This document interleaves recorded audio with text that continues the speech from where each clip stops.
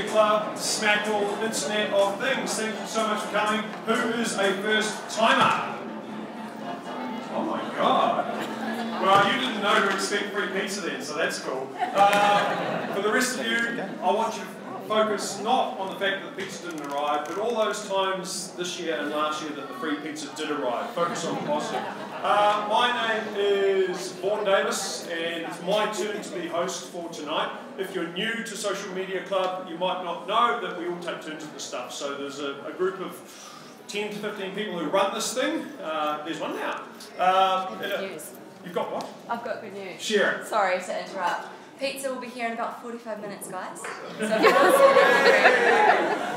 So we're going to do that. We're not going to stop and eat the pizza. We'll deliver pizza to the end of the rows, and then it's like a reverse church. You take a piece out. Where was I? I'd like to welcome up front from Vodafone, and Vodafone are our most awesome and amazing sponsors because look around you. Mr. Scott Pollard to say a few words. Scott. Thank you.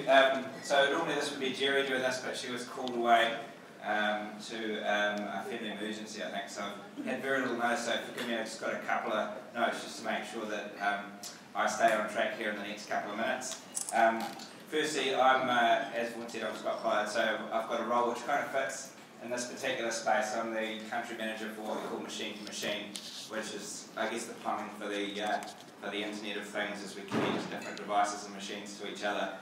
It's a really growing space for Vodafone, so very grateful to be part of this particular event. From a housekeeping perspective, just a couple of things to know. You'll meet our team very quickly if there's some smoke that breaks out and a fire that breaks out here. But the evacuation area is out the front, so through the front doors that you probably came into. And also the toilets are just off the foyer at the front as well. So, yeah, as I said, thank you, and we're very thrilled to be part of this particular event and hosting it here this evening. The Internet of Things and the topic of why isn't my fridge ordering my milk I thought was particularly interesting to me because I just signed off on a trial with a fridge manufacturer. It's getting very close to ordering people's milk, but it's in a commercial capacity. So this fridge has a bunch of sensors in it, and through a portal you can tell where your fridges are in a commercial sense. There might be a number across a bunch of cities and a bunch of different countries. It tells you what the temperature is inside the fridge and outside the fridge. It tells you how hard your compressor's working, and it's got weight sensors in the bottom that sort of measures if you're starting to get out of stock, or becoming out of stock. So, you know, running out of milk, at least in the corner dairy, could be something that the Internet of Things has a role to play in. So it is really becoming a very interesting space for us around what's going on and how business is changing. For that particular fridge manufacturer, you know, you could say that their business model is changing from being a producer of fridges and having a servicing arm to providing cooling as a service. So as a customer, you don't have to ever worry if it breaks down or about stock loss because they're constantly monitoring and doing maintenance to that fridge to make sure it's ready to go. I think that the other thing which is cool about my role and the role that Vodafone plays here is that we manage over 20 million connected devices globally at the moment, and that's grown, I think, at above 20% year on year. And if you guys have read the predictions that come out on the Internet of Things, and its growth is just staggering. In New Zealand here alone, we manage over 1 million mobile connections in the machine-to-machine space, and again that's growing really, really fast as well. Our global team's got about 1,200 people, so it's becoming a significant part of our business. And our big challenge actually is to be more than just the connectivity, so we're really interested in the role that Vodafone plays beyond just connecting different devices through mobile or fixed connections. So, so we see this as a really important evolving space. But the best bit about my role is finding out how people are using this technology and the application of machine-to-machine devices. So when you get a crowd together and you start to talk about machine-to-machine and the Internet of Things, you get some really, really cool stories coming out about what people are doing, from anything from killing rats and pest control to telling you when a quad bike rolls over in the back of a farming block to having sensors that tell you that your tenants are smoking pee. So these are all real-life examples of things that are happening here today, and the really great part is when you get a bunch of people together who are passionate and have got different business problems to solve, you find out what's really going on, and then it starts to beg other questions around, well, if that's possible, then I could potentially use it for something else. So the world's changing around us, and I see it happening, and it's a very cool part of my role, and I'm thrilled to be in a group of you people and hear what you've got to say about the space as well. So thanks, Vaughan. This is where you clap the sponsor.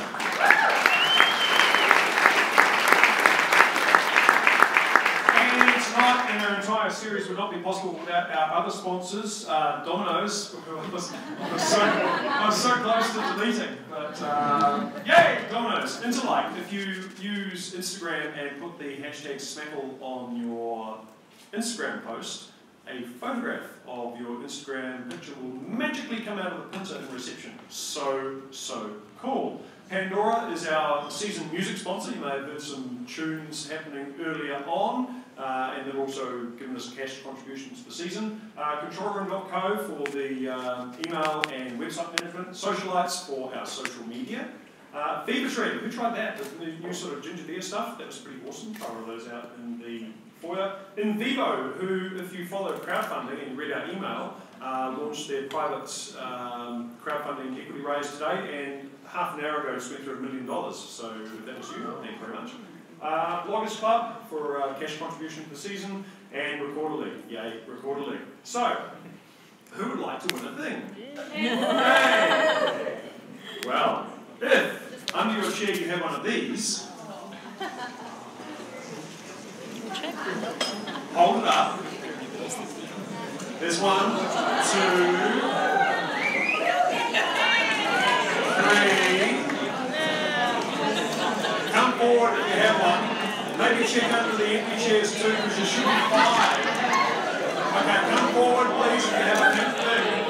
If you have a pink thing, come to me. Come to me. Come to me. All the big people.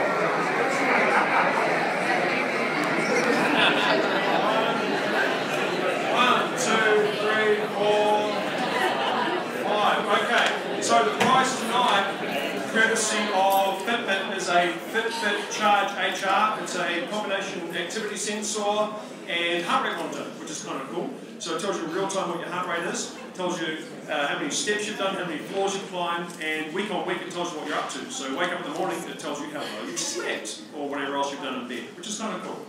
And the person who wins this, now bearing in mind that I'm a bit stressed because the pizza didn't arrive, and I'm a really nervous person anyway on stage, is the person who can tell me what my heart rate is most closely. That was badly worded, didn't it? I'll get a witness. Got it? Okay. Okay. So what's my heart rate? 93. And what's my heart rate? 15.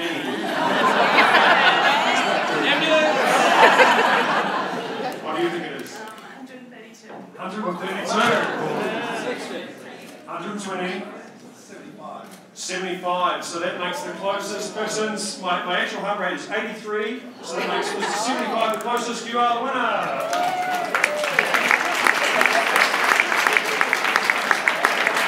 I have no consolation prize. More of those. Okay, Internet of Things. The reason this topic came about, we sort of sat down over a beer, sorry, I shouldn't have said beer, it just rubs in the absence of beer, doesn't it?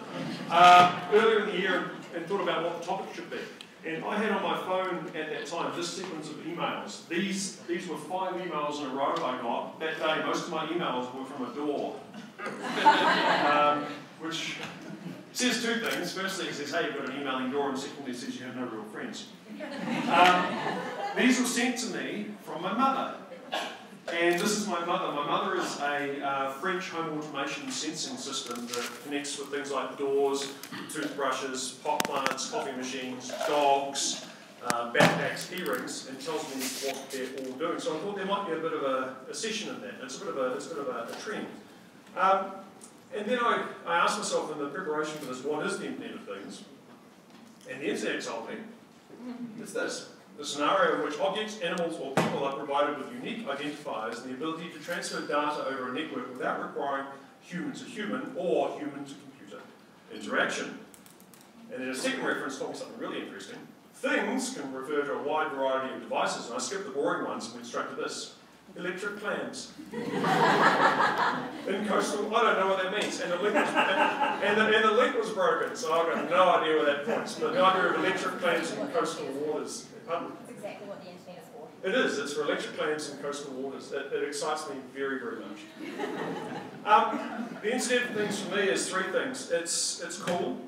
There's a guy from Microsoft called James Whittaker, came out last year. Did anyone go to Microsoft Tech Ed and see him talk? Okay. Cool, wasn't he? He talked about this, right? He's got a hot tub. This is not his hot tub. He's got a hot tub that's connected to the internet, and I don't mean via a creepy webcam.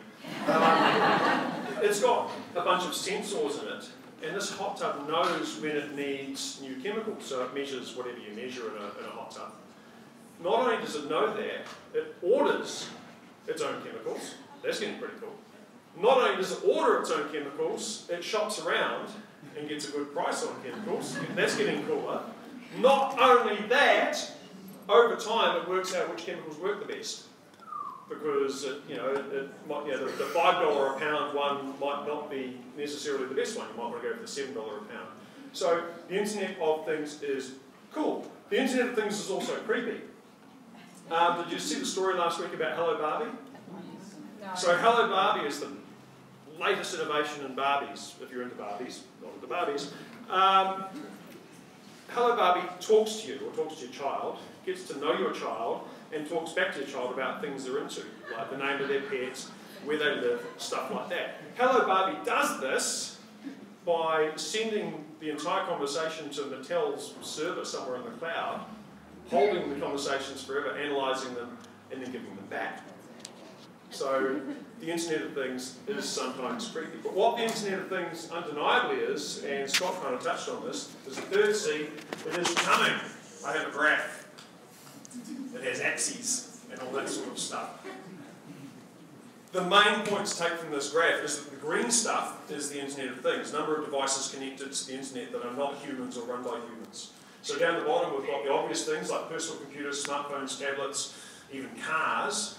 And the stuff on the top is, your fridges, your hot tubs, your Barbies. So the Internet of Things is absolutely going to explode. How do we make sense of it all? We make sense of it all with an expert panel. Please welcome to the stalls, Mr. Roger Dennis.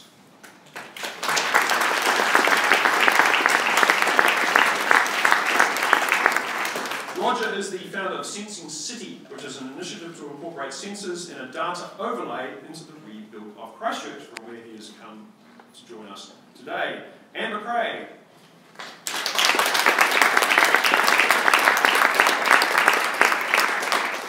Is a senior architect at ANZ and an elected councillor at Internet New Zealand, so she knows all our passwords, both banking and otherwise. Outside work, she blogs about this stuff and helps organise Geek Girl dinners in Wellington. Michael Ramsey.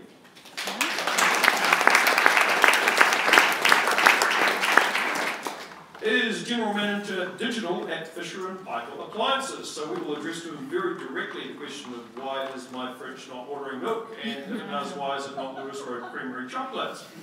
There's much more to him, including telcos, banking and journalism. So your evading the question technique will be excellent. You'll be on point tonight. Look forward to it. Ron McMahon.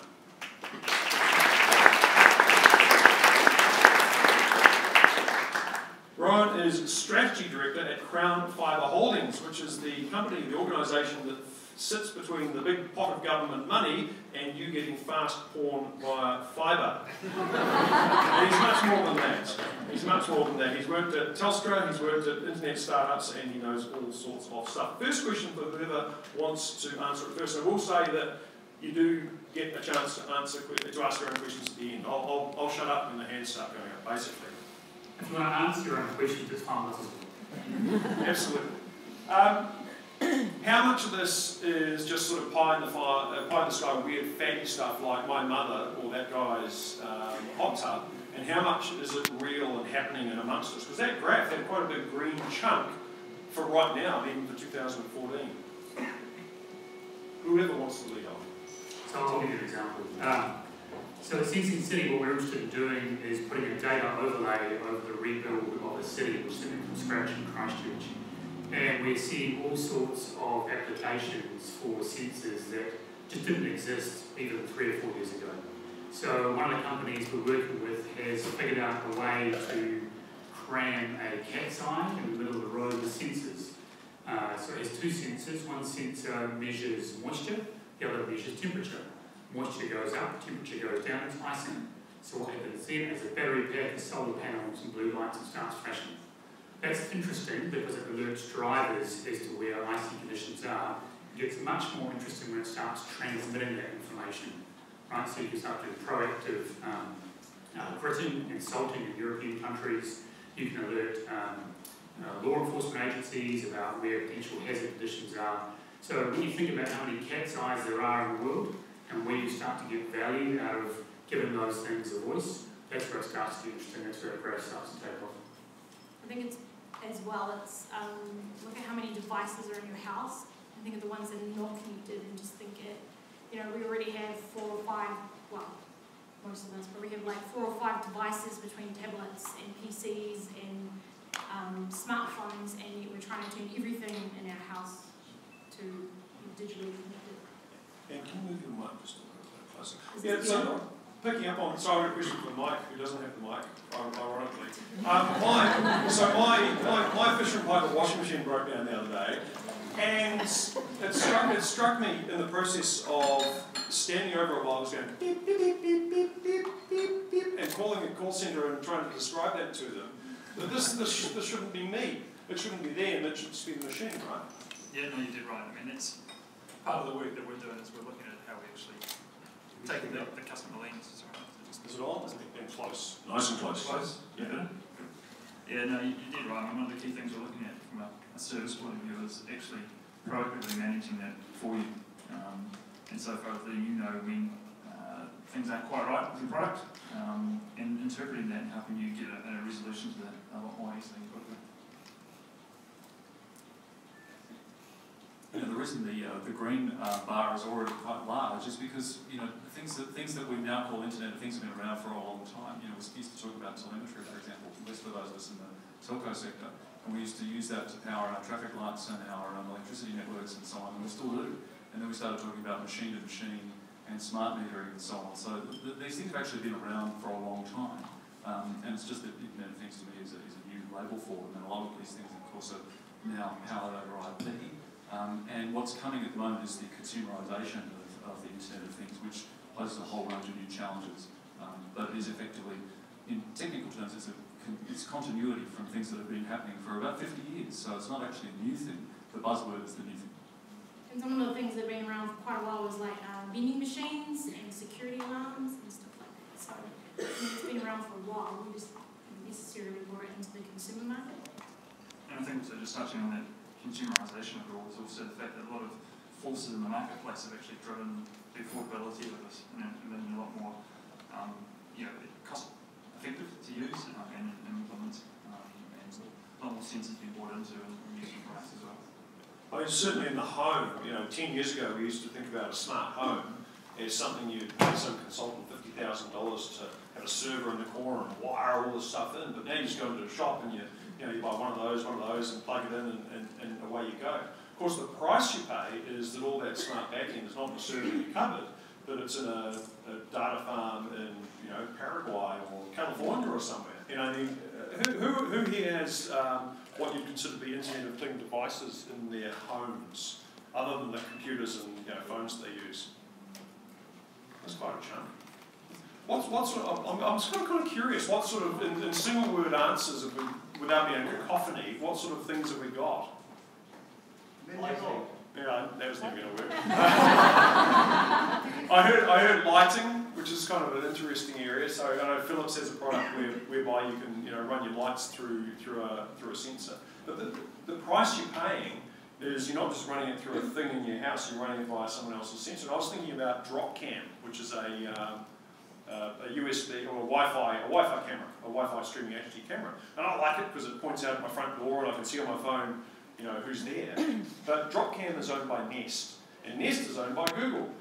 So Google can actually see when you come knocking on my door if they want to. Is the privacy thing, is it a big concern? Oh, it's massive. So the Nest example is fascinating. So Nest creates these lovely thermostats in the States, which are connected online and Google bought.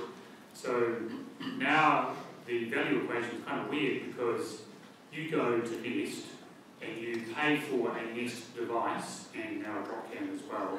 And effectively you are paying a fee to have a corporation look into your own private life. And it's not open data, so you can't exactly see what's being collected. There is some benefit to you, but you're giving a corporation a telescope into your own home. So they can see when you're home by your electricity usage, when you're heating and cooling your home. They can see if you're home, in Vaughan's case, at the front door or not. I think there's a whole little rat's nest of issues coming through. And to illustrate it more, there was a hacker conference in Germany a couple of years ago where some guys discovered that interrogating the electricity smart meter could tell you whether you've been watching an illegally downloaded movie or a DRM movie. So unintended consequences. Get out of town. Well, I did, so that's where it came from. Moving right along. A recent hack that was in the news, Michael, was and this is one of these stories where you read the headline and that's good enough for me. A fridge that turned into a spam bot. I'm sure you paid a lot of attention to that story. Yeah, I read that pretty closely. It was interesting that was the fridge made the headline. I think it was only one fridge out of thousands of devices that were actually hacked. So one Titanic, thousands of safe data crossings.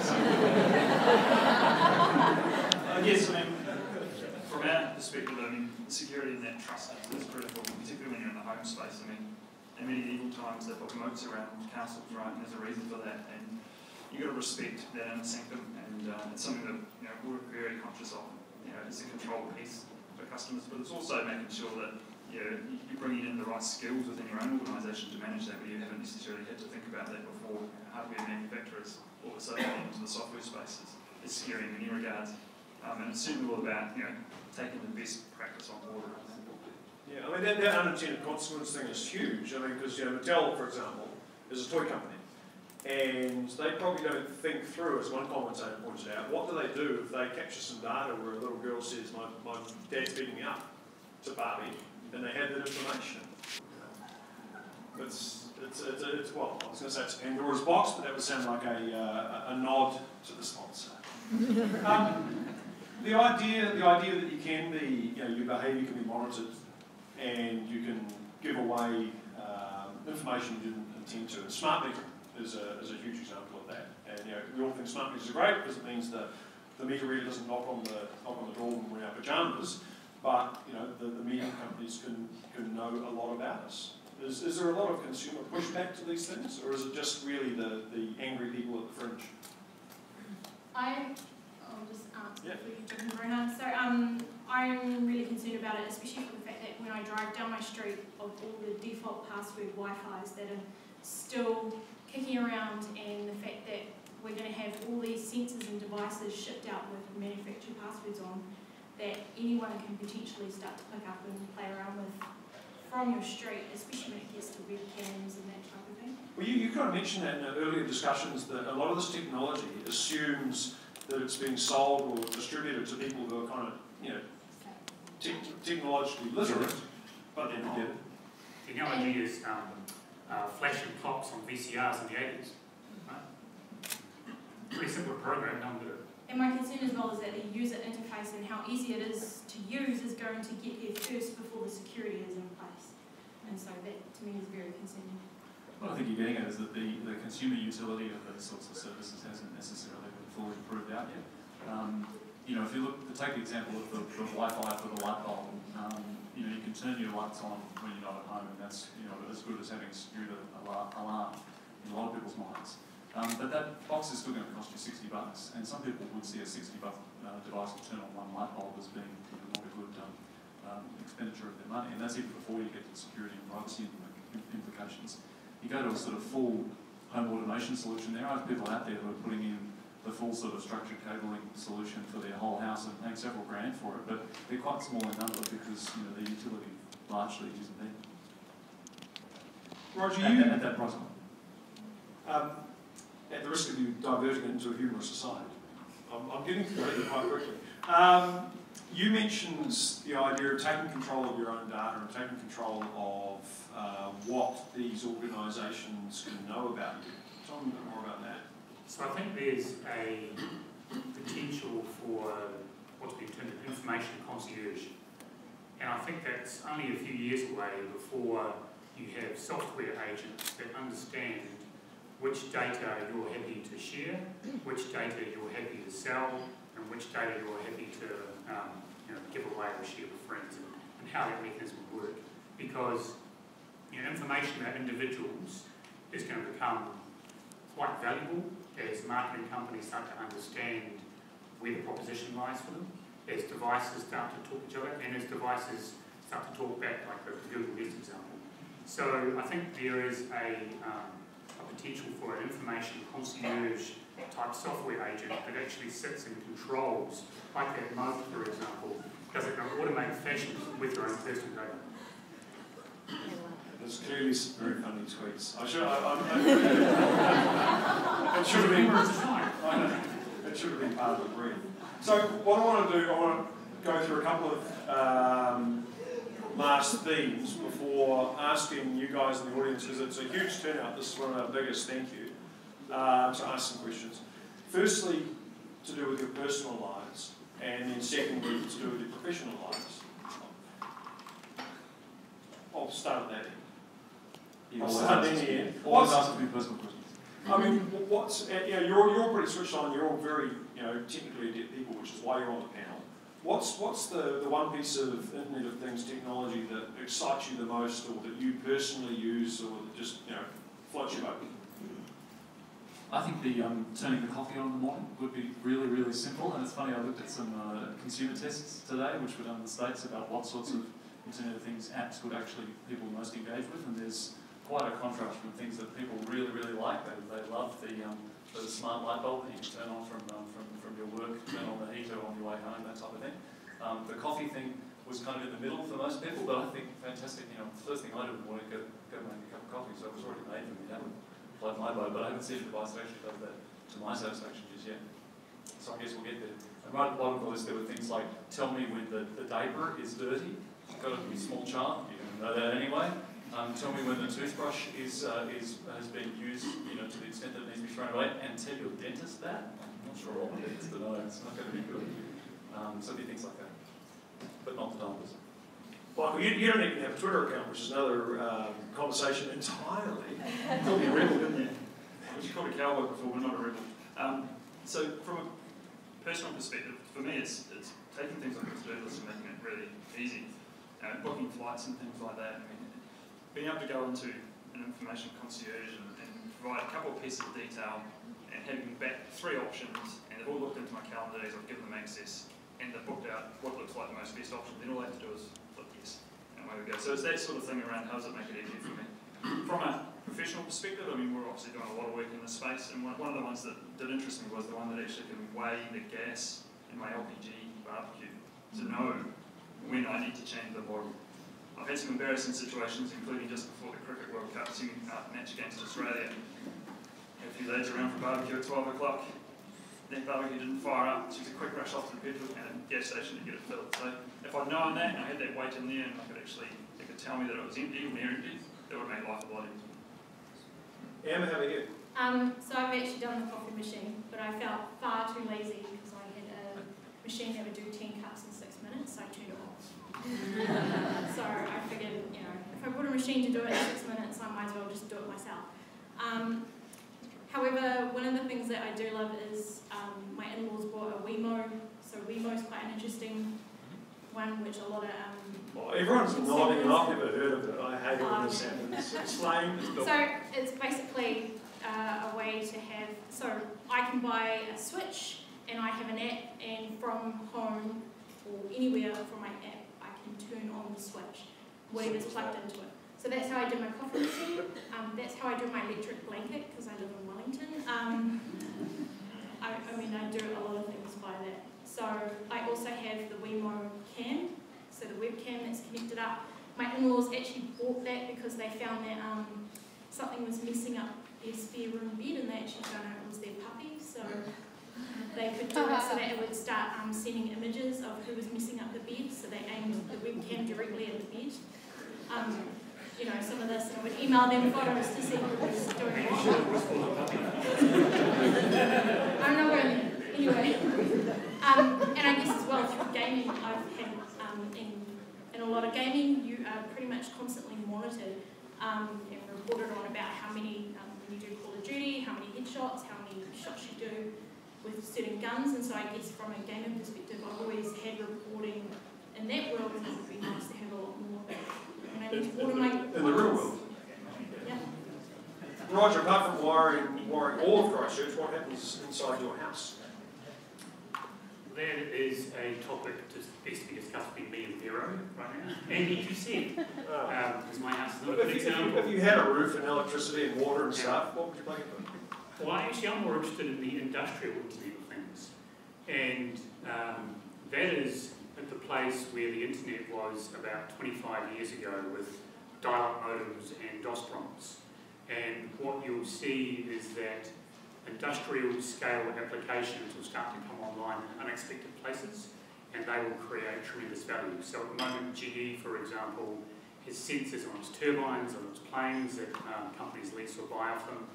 A single, I think it's a trans-American flight from, say, New York to LA, each engine generates a terabyte of data.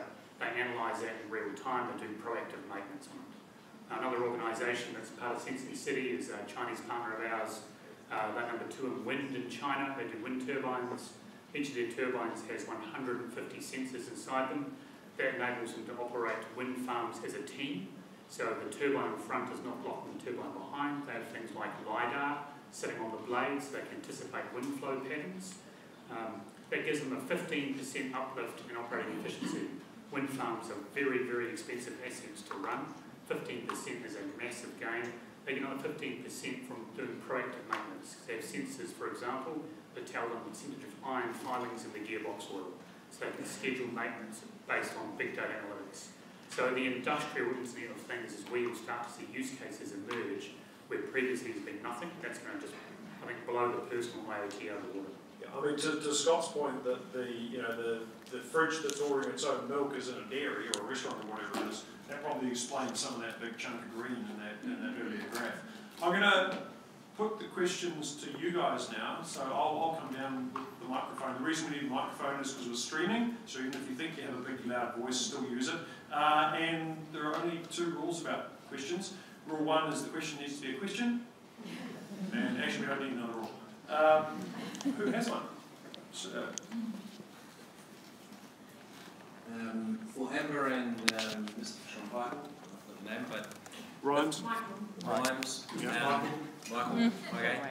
So with regards to the information concierge and the proliferation of different devices like a hot tub and everything sort of being centralised to the bank, when is a bank-based concierge going to come out that's going to enable connection to everything and anything you want and pay for through your online banking? Interesting question.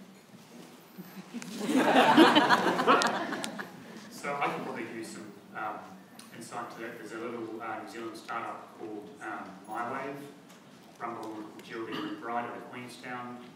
She's an exec VP of SAP, and she is the closest person I've seen to doing an information concierge, and she's doing it in New Zealand.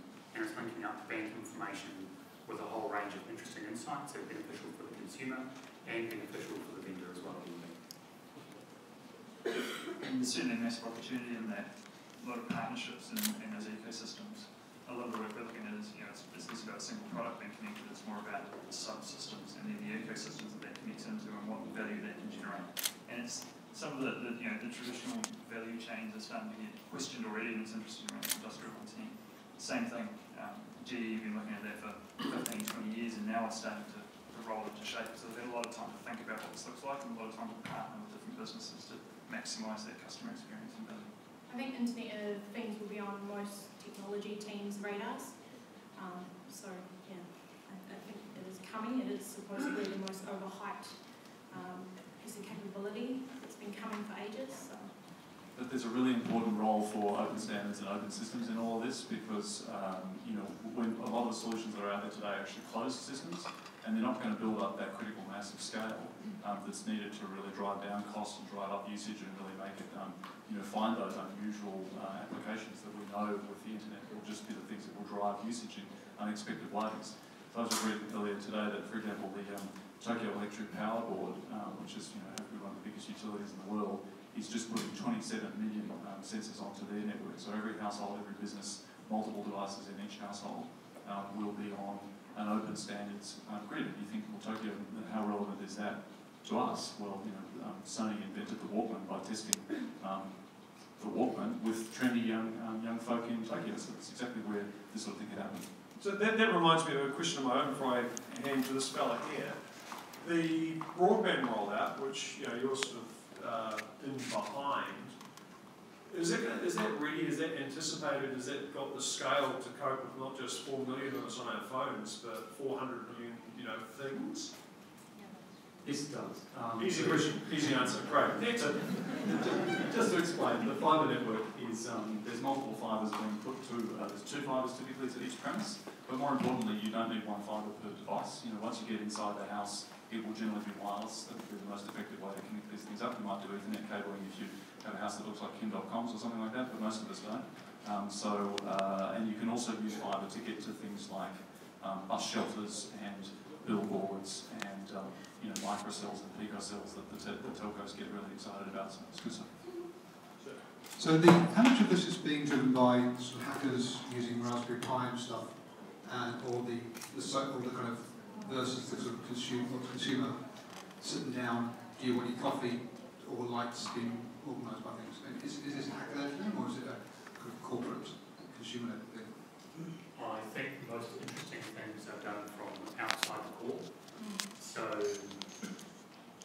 in the area of big picture innovation, what you tend to find that stuff at the core tends to stay quite static, whereas stuff on the outside is where innovators start to come. And the falling cost of sensors and the falling size, but increased functionality means that now school kids can build their own air quality sensors and put them up without any permission.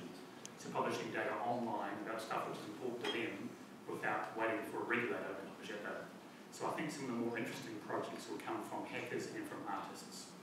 Go the hackers and artists. Question over here. Cool, you touched on this a little bit, but it's about security. So like that big Target hack that lost all those credit card numbers started with them hacking the AC system, and then it went through and they got to the FPOS and all the rest of it. So a weak link within the home will be a security issue.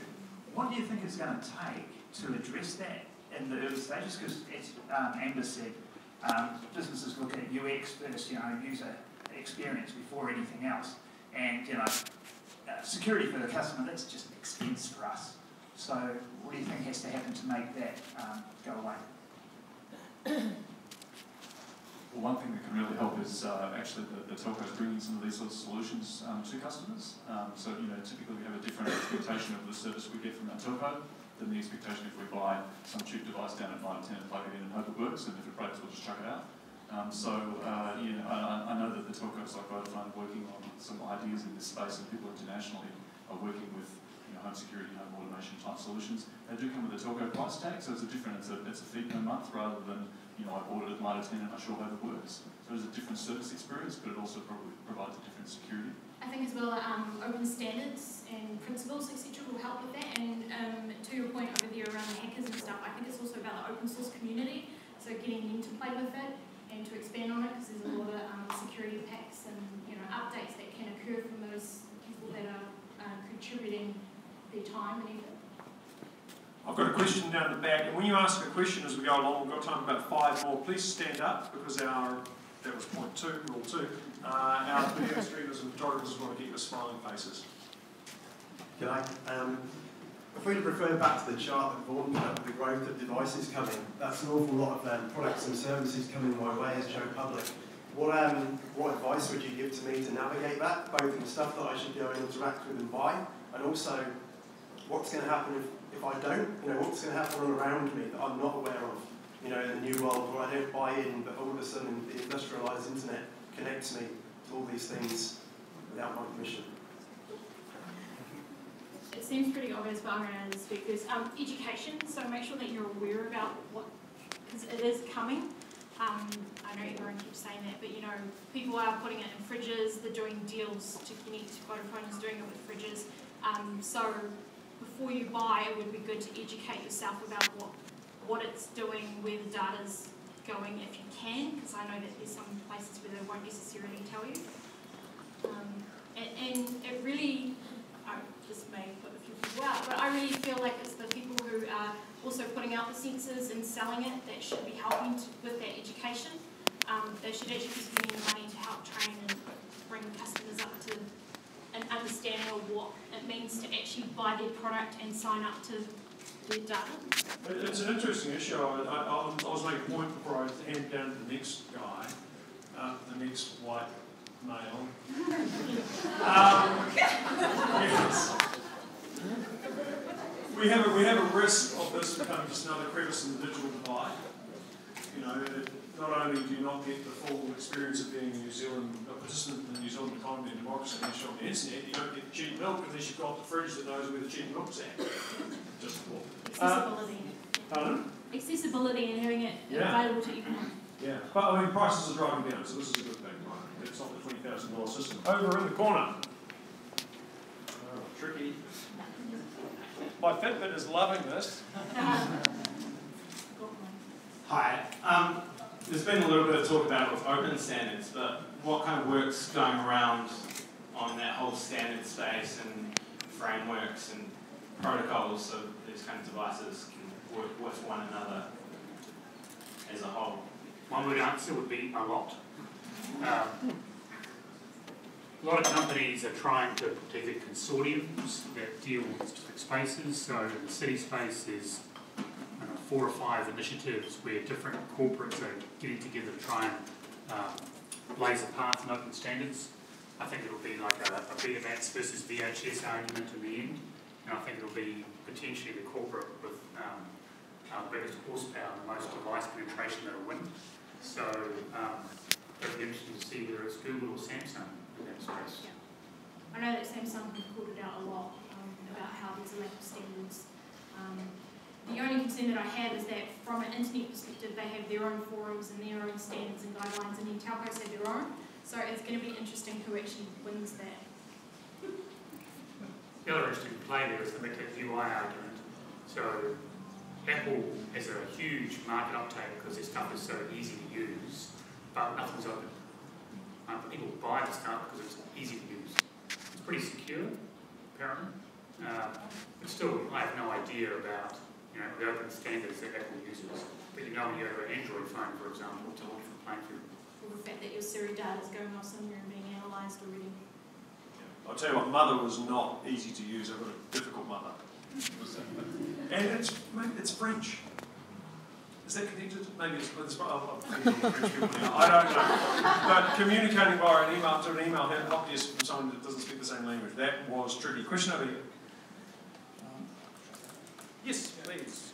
So we're already seeing a bit of fragmentation with some digital services. You can only get this with that, what have you. What's the reality of, say, only, we need Panasonic throughout the entire house because it's only going to work with each other if it's on Panasonic, or a specific service is only on Android. How's that affect the Internet of Things that become sort of everyone and how it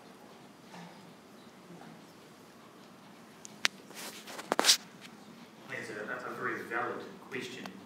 There are some standards that sort of pervade some of that stuff. So in the home media space, I think it's a DLNA server, So my chip and the home theatre chip will communicate quite nicely over there. So that works well, but if you want to put Apple TV, oh my God, stop proceedings, food's arrived. I think I lost my train of thought, sorry. Sorry everybody. But if you want to have Apple TV like a Google server,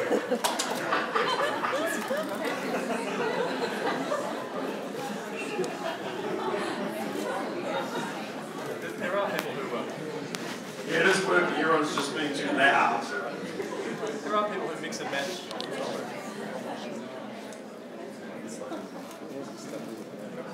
There are people who mix and match today, of course, in their home with Apple, Google, or Apple, and I think you'll find that continues to happen.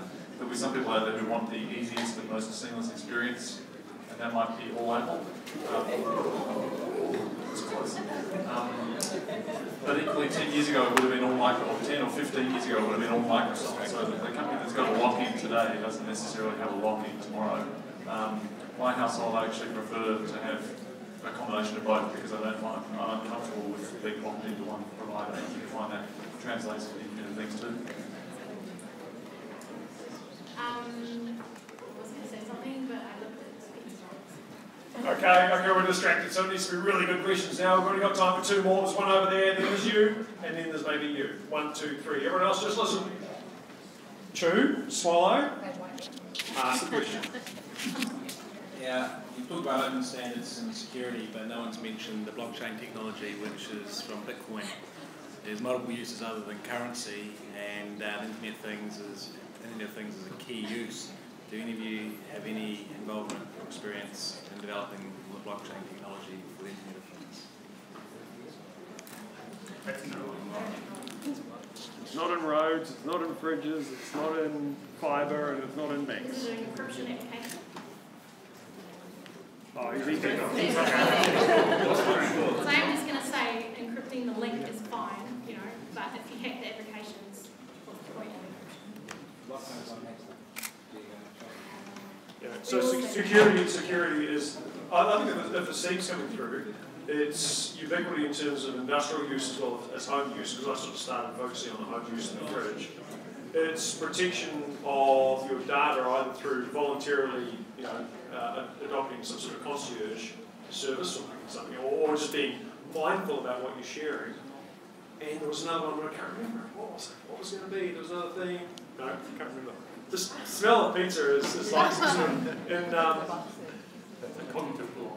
Yeah, it is a cognitive block. In the beginning of The Wizard of Oz, there's some poppies that makes everyone forget everything. The pizza is our equivalent of that. You two had questions over here. Oh, gosh, I'm not prepared. I have the answer for your electric cannon. It's with aquaculture and measuring the water quality and so on. That's aquaculture. Yeah. But also, I think the big thing is, for example, I have on my, I have a Sony Note 4, and I took a look at the ability to connect our fridge and use it as remote control, and I have absolutely no interest. Just don't want to bother. But what I think we need to look at and think about is just how it changes productivity levels. So, for example, there's one here from, for example, farming. My God, what farmers are doing now with measuring water quality, measuring the moisture in grass and knowing and the feed content, and actually progressing dairy farming so beautifully. Or what my gosh, what we can do with medical technology, with sensors and helping people's health and so on. So I think there's 2 really big issues here. One is increasing business and medical and productivity, but on the other hand, it's when it comes down to the wee little things like opening your door, turning on a light, webcams that can give away secrets and be hacked by the Russians and so on. It's 2 different things. Yeah. So that's not really a question, but I think it's important to address the bigger issue. So there's someone on Twitter called @Farmview, and he does a lot of that in Wairarapa, and so he puts a lot of Raspberry Pi sensors on his farming water tanks that he knows when to go and fill them up, what level they're at, etc., and does a lot of monitoring around his farm. The agriculture example is from an initiative in Tasmania called SMCAKL.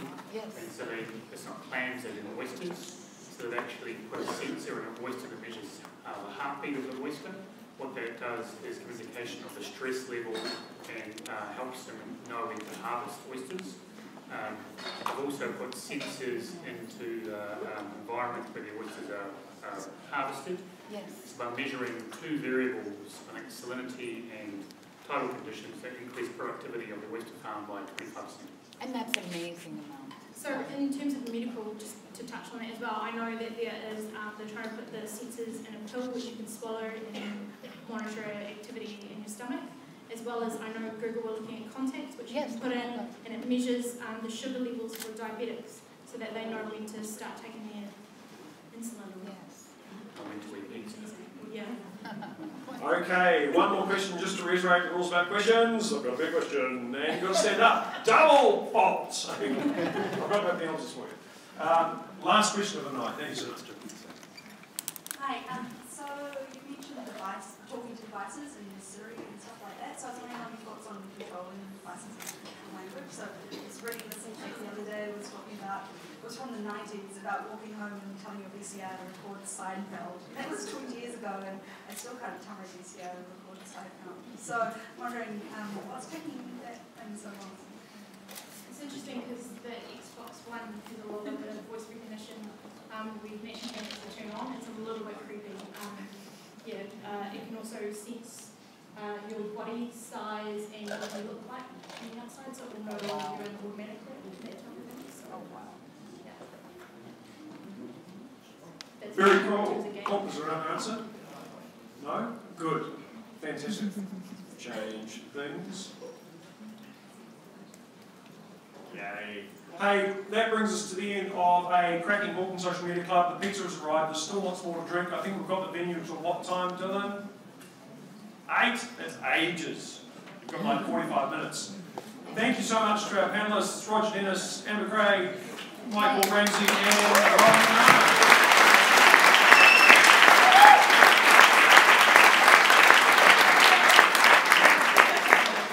And I know, as always, the criticism of these things is we didn't go deep enough, we didn't go down this path or that path. These guys will be around for a little while longer yet, so please stick around and talk to them. The hashtag for the remainder of the night is PUYS, pick up your shit.